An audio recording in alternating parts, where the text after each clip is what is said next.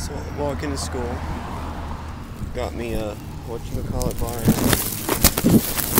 a Red Line, some animal crackers, and I have a water bottle in there.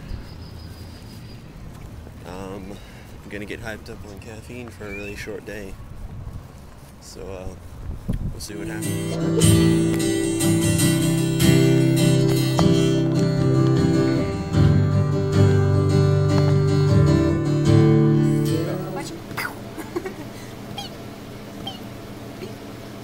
I'm gonna get some bad comments for this.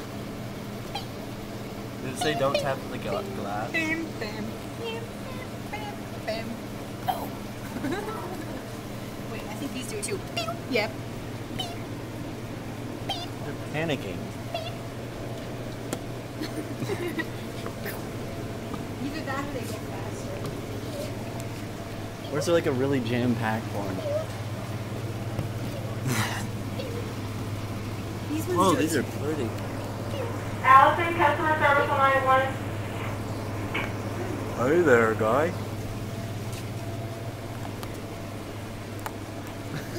Stop Look it. at the turtle. Turtle.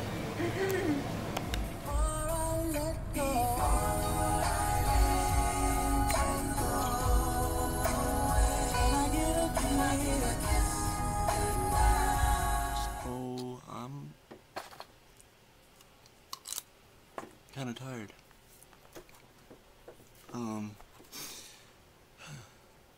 I was really hyper today at school. A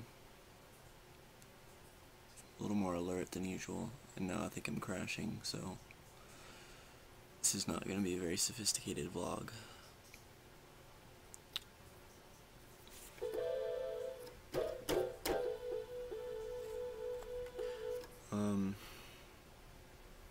Shucks, I don't know what to say.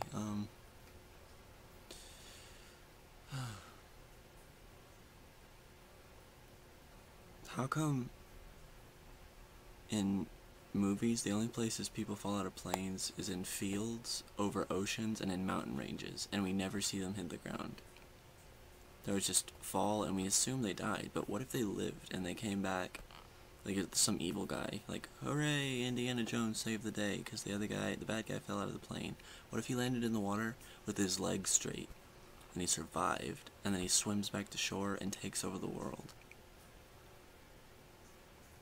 Indiana Jones doesn't think about that kind of stuff. He just flew the plane to safety. He didn't really fly a plane. Indiana Jones isn't that intelligent.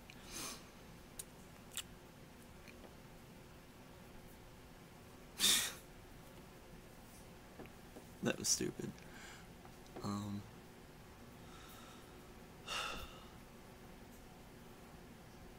don't even know.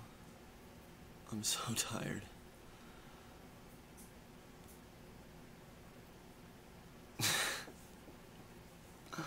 Oh God.